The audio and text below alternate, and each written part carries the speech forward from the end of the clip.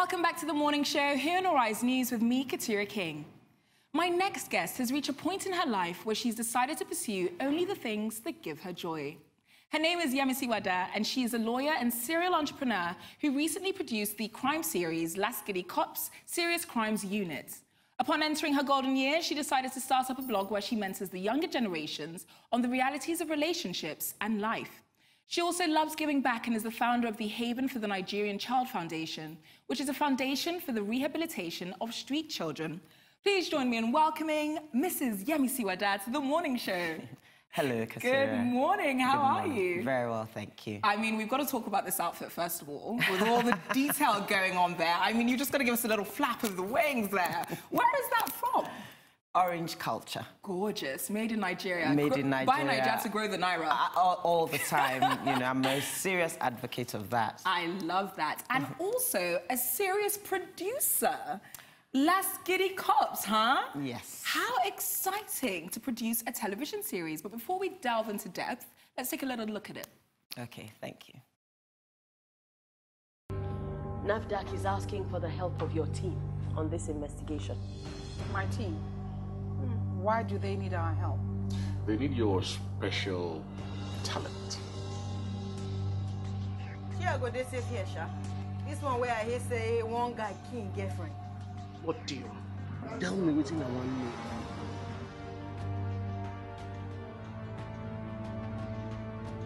I have a client in your custody.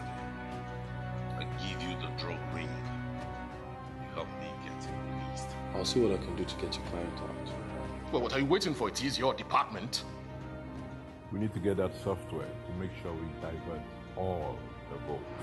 I am doing no such thing. Don't you ever tell me you will not do it.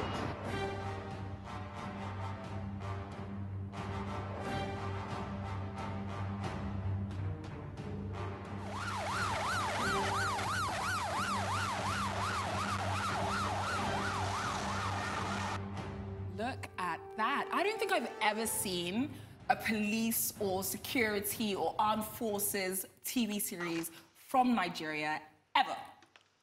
Yes. Tell me about the inspirations behind creating this. Actually, I watch a lot of television and I read a lot of books, and especially crime books. But this particular one started, the thing for it came when I went to the police station in London because my daughter lost her phone, and, you know, for insurance purposes. And I sat there and people were coming in to report different crimes. And I thought to myself, in Nigeria, I don't think I'd ever been to a police station, and many people wouldn't have. And we sort of associate the police station with negativity. Yes, absolutely. Meanwhile, I just thought, why don't we show something that portrays it in a way for people to see what the police really is supposed to do? Yeah. And then I realized we don't even have a crime series running now. Yeah. And we sat down together and we made this, and I'll tell you, it's been one of the most joyous experiences of my life. I enjoyed the writing of it. I enjoyed producing it. I enjoyed working on it. And every time I watch it, it's like a renewed thing. I can imagine. Is that your sixth baby? Yes. Now, you are incredibly inspirational because Asake Productions is actually your own company that you founded. Yes. Talk to me about some of the challenges in creating your own company in Nigeria. First of all, you know, the incorporation process is a lot. And there are little things that, for example, just the name of the company, you know, you need to get... you find a name, then there's something called the availability to see if you can have the name. And sometimes, you know, that takes a lot of process. And then sometimes the Registrar General has to approve, you know, just little long-winded process that I feel is really unnecessary. And then the length of time it takes, you know. And it's just everyday... You know, things that you wouldn't think anywhere else should cause a problem, you know, it's a real big deal. I know. But then again... Now, I mentioned in your intro that in your golden years, you decided to just take life as it is and live it to its fullest. And I meant it when I said you're such an inspiration, because you have taken what started out as not the best situation and really spun it on its head, and now you are living a glorious life. But let's rewind a little bit and talk about that situation, because you have created Nam's blog to mentor people like myself who are going through issues, whether they be relationship issues or business issues or personal issues. Talk to me about where that came from. What sort of issues were you going through in your own life to create that? The first series in the NAMS blog, I talk about how I fell in love with myself. And it was because as a young girl, I grew up with great insecurities. Wow. And I was in a marriage that broke up when I was really young. I got married when I was 24. And by 27, the marriage was over. Wow. And at that time, I remember feeling so alone, you know, and what I was going through, I couldn't talk to many people about it. It was really tough. And I wish I had somebody that I could talk to about it. Now, over the years, and don't forget, at that time, there was no social media, there was no Instagram, there was nothing that you could read and see that other people were going through what you were going through. And then also no support groups either in Africa at that time. Either. And that was the thing. I was 27 and I had 3 children. I had 2 girls and I was pregnant. So I really had to be strong, strength that I didn't know I had. And so later on, with hindsight, over the years, I find out that, and I'm very open. You know, I talk about my problems, even till today. I'm like an open book. Yeah. And I find out that when I'm talking to people, people come up to me and say, oh, you're so open. And I'm thinking, is that unusual? It is. You know, and so with that, I thought, when I turned 50, I thought, I would like to talk to other people. Because, you see, with social media as well, people paint a picture of life. And, you know, you find so many young people thinking they're alone, whereas other people have lives so fun, so good. And I thought, no, it's better to tell people you're not alone. This happens, and this happens, and this happens. And when I turned 50, I thought, this is my way. You know, I always like to give back. I thought, for free, I like to tell young people, you know, you're not alone. This happens, and it's life. Yeah. And so I started. That's why that first blog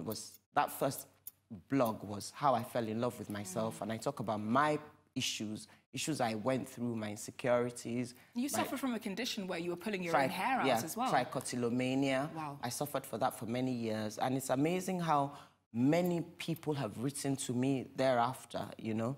And I'm glad that I did that, because now I'm able to help, I'm able to talk to people about it, and it feels good. I can imagine. I mean, you are a woman that I heard about before I even knew of you. You know, from the things that people say, the way they laud you, because you have done such inspirational things with your life and your journey. And you mentioned your previous marriage. Now, it is something that I want to touch on briefly, because I believe it was the catalyst for a lot of the changes that you went through and the way you learned to love yourself. If we talk about women in bad relationships, quote-unquote bad relationships, why do you think that women stay? Because you were previously married to a politician, Femi Fani-Kayode, and you stayed for 3 years. Why? Well, it's really difficult because women stay because, first of all, culturally, you know, we're meant to, you know, abide by what goes on in a relationship. In fact, in Yoruba tradition, they tell you, you know, being a wife, you know, is like, it's a school, it's like a school of life's lessons. Yeah. So you don't throw in the towel. You go in there and you're meant to learn some lessons. So you're meant to endure. And then, you know, in Nigeria, we're a very religious society. I say that because, you know, and part of it, you know, as a wife, you're supposed to submit to what goes to your husband and what goes on. So really, you're not supposed to throw in the towel. You're supposed to bear it, whatever goes on in there. And so, and then also, I want to tell you something. You see, what I realize is, when you go into a marriage and the marriage breaks up, it doesn't matter whether, at least from my personal experience, It doesn't matter whether you're vindicated, whether you were the one who was a victim or you left. The fact that it fails makes you feel like you're a failure, one way or the other, you know? And so you tend to naturally to wade it through to see if you can get over it. So I think a lot of things make you stay, but most importantly, and I think the most thing that makes women stay is the culture. Yeah. And why is it, do you think, so culturally acceptable for women to stay in these bad relationships? You know, aside from the fact that we previously didn't have these support groups that are now being created, including your blog that you have, why is it acceptable for culture to dictate whether or not you should stay in an unhappy marriage? Ooh, you could use that for so many things that's going on in our lives, you know, with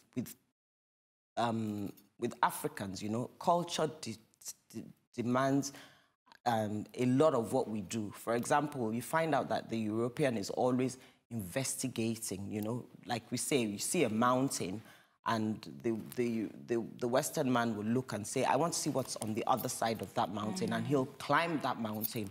But for us, our culture and the way we live, you know, we feel that there are demons on top of that mountain, there's spiritual things on that mountain, and we stand there and we're praying against it.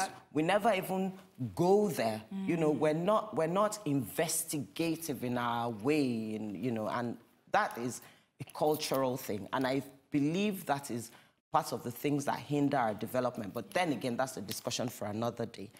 But we're led by our culture, we're led by our customs, and, you know, until we can get over that, you know, we're gonna have problems for a long time. Absolutely. Now, we're speaking about unhappy relationships and self-love. How does one go from the point of realizing that there's a problem to developing one's own self-love to walking away? It's not easy. I mean, if you read all these books, you know, and a lot of times you see on social media, they say, oh, love yourself. If you can't love yourself, nobody else will. How can you love? But it's not that easy. It's particularly when you're going through turmoil. It's a very difficult thing. But I think most importantly, you know, what I try and say, you know, to people in the blog is, you need to realize that the other person is human as well, you know, in a relationship. So when you're feeling bad, you know, and it's very easy to internalize it, you know, I'm feeling bad. I think the first step is to see that, you know, you're feeling bad, but so is the other person, you know. And most importantly, you need to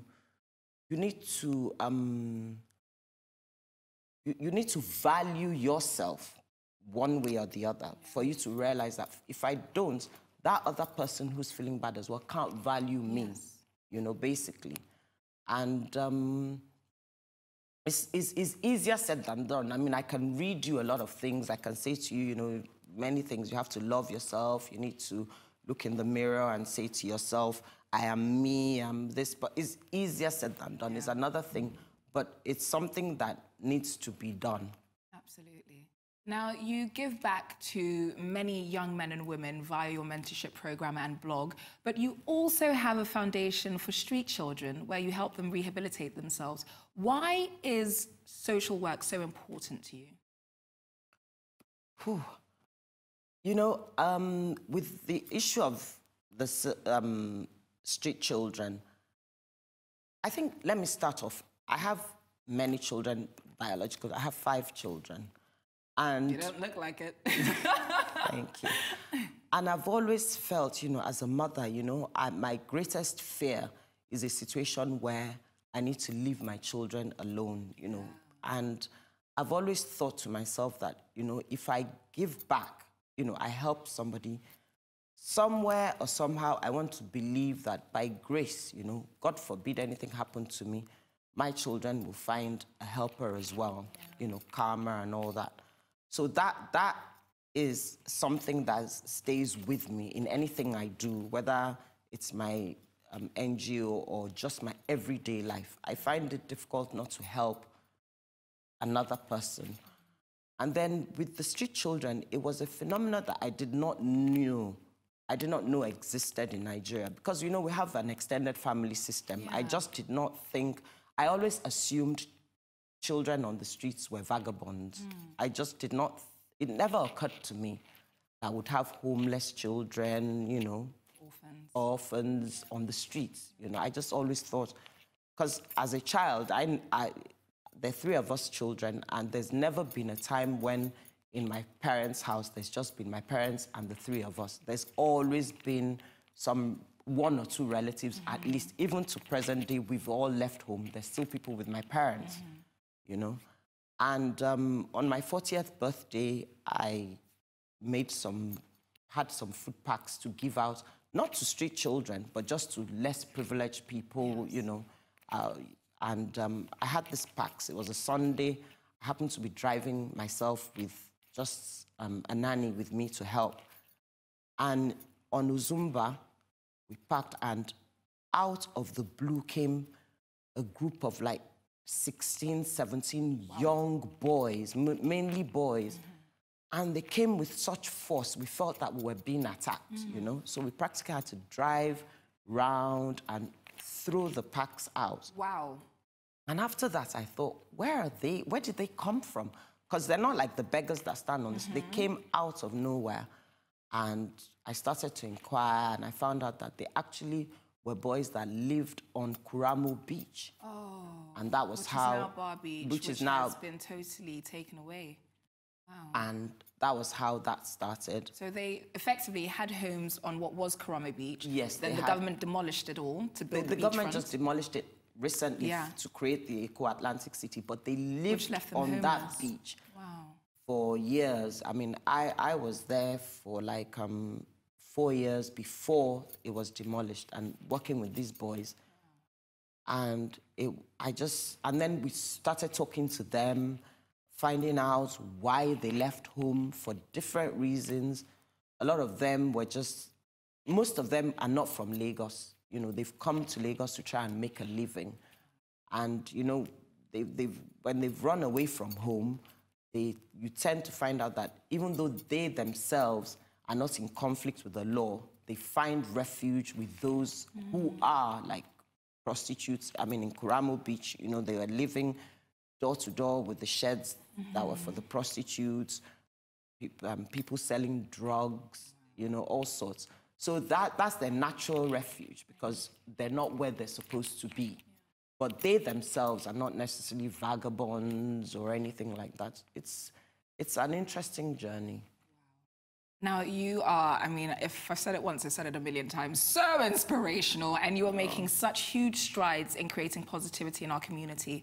What sort of impact are you looking to leave in Nigeria and beyond? I think, you know, in everything, like, I just believe that when you meet a situation in life and you leave, what do people say about you? You know, that's mine. What impact do you have? You know, some people can come into the world and leave like nothing happened.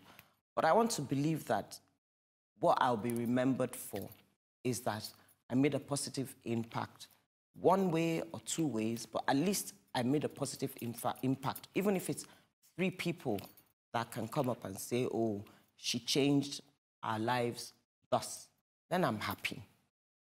Well, you're definitely changing lives one at a time. Thank you. Now, for those of my viewers who want to read up on your blog, find out about your social mentorship program, inquire about the New Haven for the Child Foundation, how can they reach you via social media?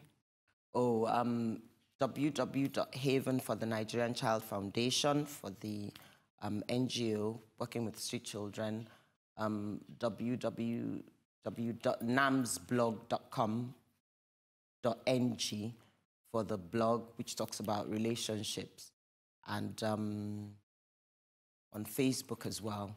And then you got your Instagram and your Twitter handles? Yes, at Nama Wada for the Twitter and at Yemisi Wada for Instagram. Amazing stuff. Thank you so much for joining me, Mrs. Wada. Thank you for having me. We're going to catch up right after the break because we're discussing what you are, which is a woman in leadership. Oh, thank you very much.